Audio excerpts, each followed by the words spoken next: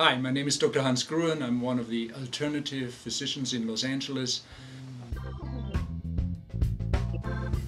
What I want you to know about is stress, adrenal fatigue, and how it relates to energy. The adrenal glands are profound in their effect on our health. Now, obviously everybody knows if you have low adrenals, you're going to be tired and exhausted. Right. But did you know, for example, that if you don't lose weight, that it might be due to adrenals? It very well might be, because adrenal stress blocks your ability to lose weight and creates what's called weight loss resistance.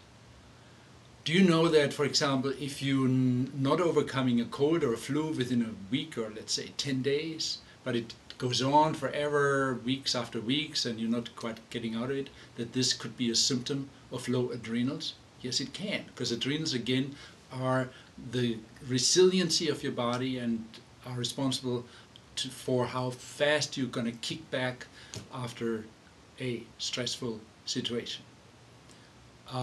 Did you know, for example, that if you're irritable, if you can't handle stress, if you get overwhelmed very easily, that this is due to adrenals? Yes, it is, because a certain level of adrenal exhaustion will then lead to the fact that everything appears as stress and everything is overwhelming. And it's not the environment that's overwhelming, it's actually you that is depleted, and due to that depletion you perceive the world in that way. So everything becomes stress because you are stressed out. And the end result then of an adrenal exhaustion, if you overdo, if you don't sleep, if you are pushing the envelope, burning the candle on both sides for too long, is that you slide more and more into adrenal exhaustion, and that leads then to adrenal burnout, and that's not where you want to go. In order to avoid adrenal burnout, there are three things I want you to know. Number one, you have to be aware of how much stress you're under.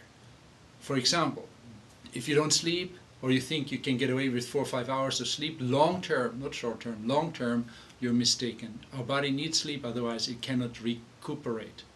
If you think you can do without ever switching off your cell phone or your iPod or your tablet, you're mistaken. You need to give your body rest and peacefulness so that it can heal and recoup, otherwise you're not going to come out of it. And then you should know where your adrenals stand. Where is your DHEA, which is a blood test? Where is your pregnenolone, which is another adrenal hormone which you can measure? Where is your cortisol level?